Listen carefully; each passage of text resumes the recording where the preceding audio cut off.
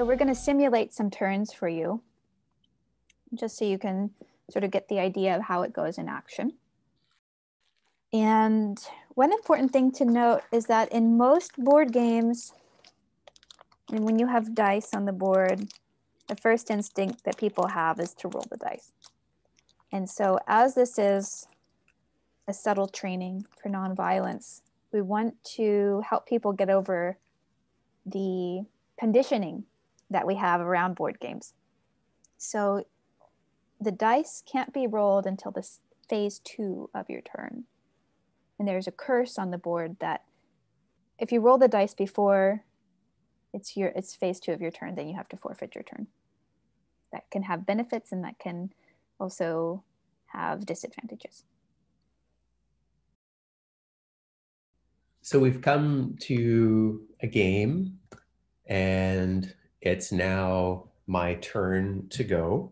So I will refer to my mission instructions and I have a few options. The first one is let's say I'm low on Soul Force tokens. Remember, if any player has no more Soul Force tokens, the Disharmony Yuga prevails and the game is over. So I can choose to gain 2 Soul Force tokens. Or if I'm finding I'm not able to act across the various dimensions, I may choose to gain 2 strategy cards.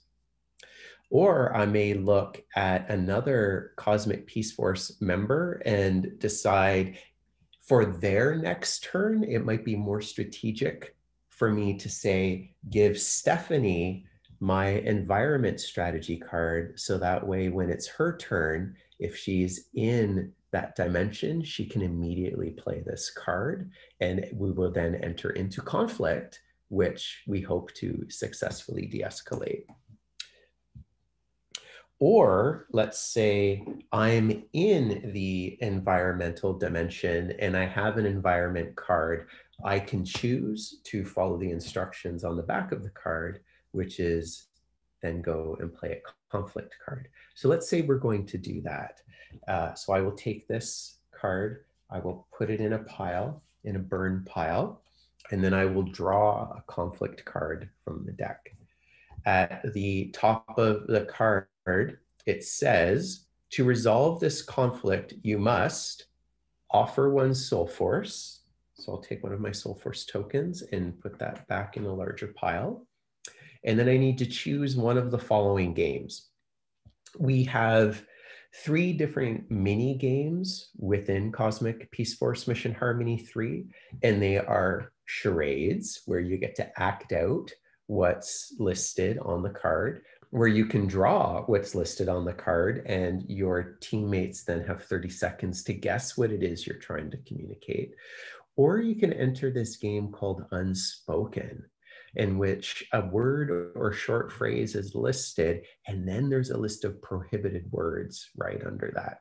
So in the example I have on this card is the unspoken is dirty dishes.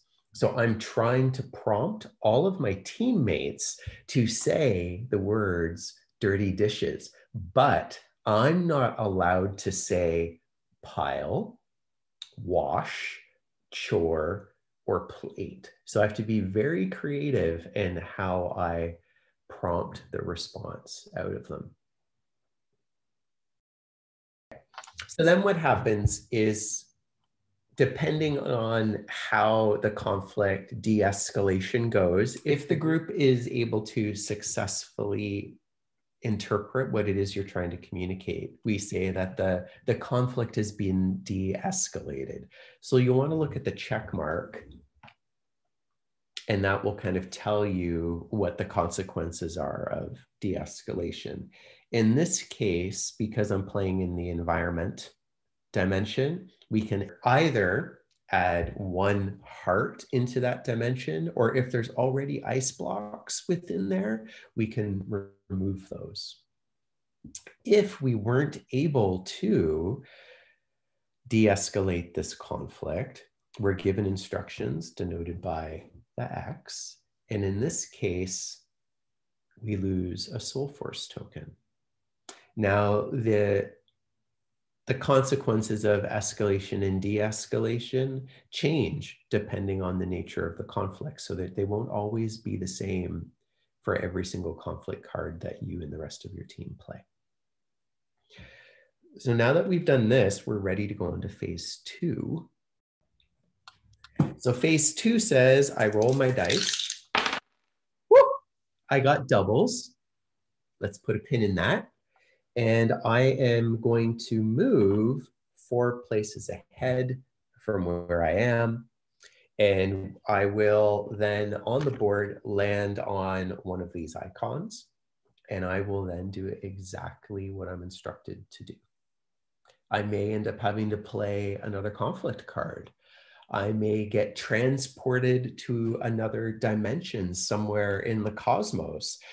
I may end up getting sidetracked by the Tim Hortons that we found somewhere in the universe, probably in Canada, with a sweet temptation, which will have a consequence to the well-being of the whole group.